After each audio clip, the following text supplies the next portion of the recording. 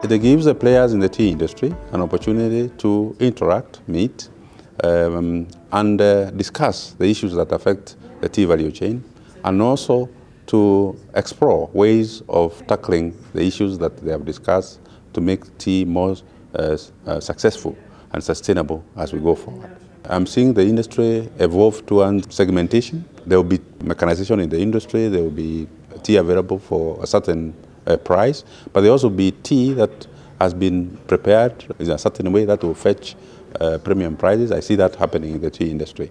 What I think will happen is that companies are going to interact with themselves a little more.